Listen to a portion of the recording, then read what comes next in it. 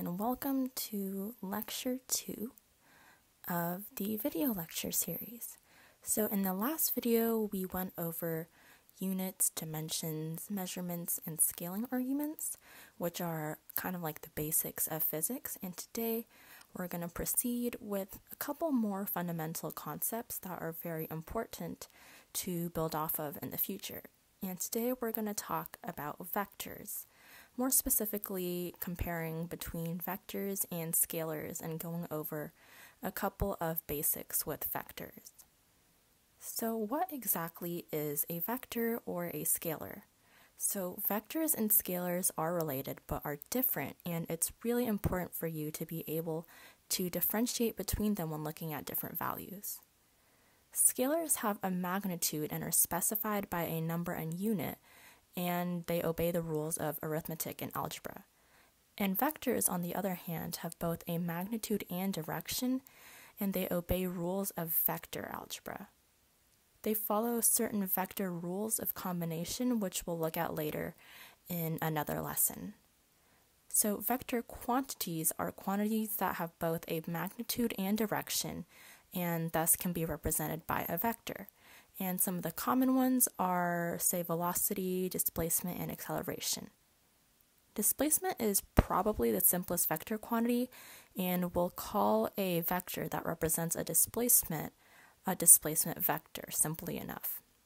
And similarly, we refer to others like velocity vectors and acceleration vectors.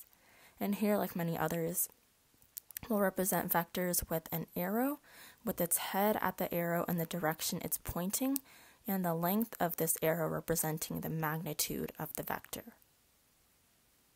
So now that we've kind of got the basic understanding of what a scalar or vector is, let's go over a couple of examples to see whether we really understand the difference between scalars and vectors. So the first one here we have is temperature. Think about it. When we think of temperature, do we give it a specific direction, or do we specify it by a simple value, a number, a size? Temperature is a scalar because it doesn't have a direction. We simply say it's 60 degrees Fahrenheit, or 0 degrees Fahrenheit, or negative 10 degrees Fahrenheit.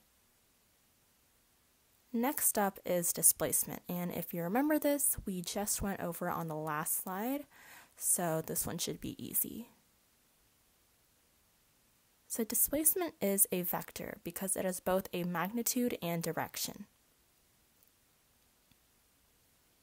Next up is distance. Now this is similar to displacement, but they are not the same. Think about it. And it's okay if you don't know because we haven't learned this yet, but we'll go over it later. So displacement is a scalar as it only has a magnitude, and we'll definitely go over the difference between distance and displacement in the very near future. And mass is one of the fundamental quantities we talked about in the last lesson. And think about it.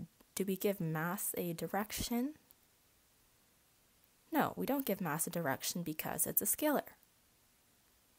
Okay, the last one we have is very similar to mass, and let's think about volume. Is volume a scalar or a vector? Volume is a scalar. Think about mass. Like mass, volume also doesn't have a direction.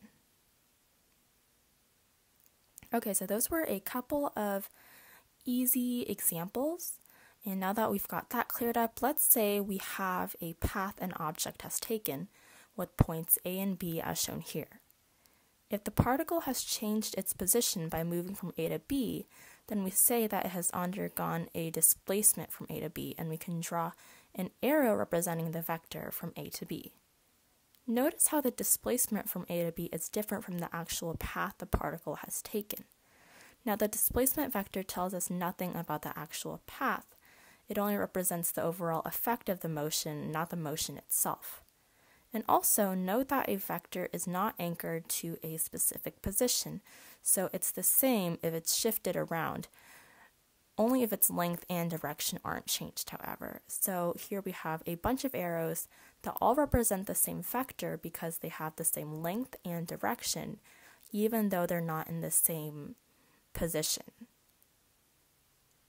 So that is the end of our first lesson on vectors. I hope we've all learned something new today, and thank you very much for joining me on this lesson.